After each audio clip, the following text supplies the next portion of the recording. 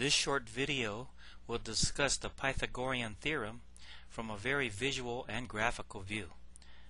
I'm Professor Santiago, and you can contact me about this and more videos at http://freedomuniversity.tv, or you can contact me by email at john@e-liteworks.com or john@eliteworks.com.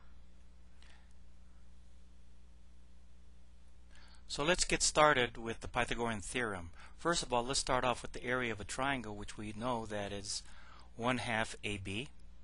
The area of a rectangle is A times B. And the area of two rectangles shown here is just 2AB. Right? We also note that the area of the four right triangles shown here is also 2AB, where we multiply 1/2 AB, which is the area of a triangle, times 4.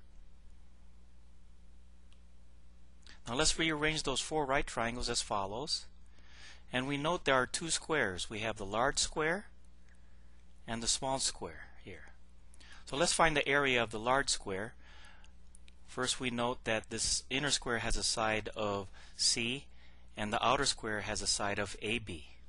Therefore, the area of the large square is A plus B squared, and we know that this reduces to, or simplifies to, A squared plus 2AB plus B squared. We also note that the area of this large square consists of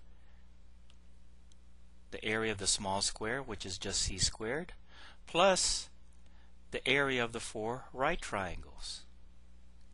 We equate this equation here and this equation, and we can see that the 2AB cancels, which leads us to C squared equals A squared plus B squared, which leads to the proof of the Pythagorean theorem.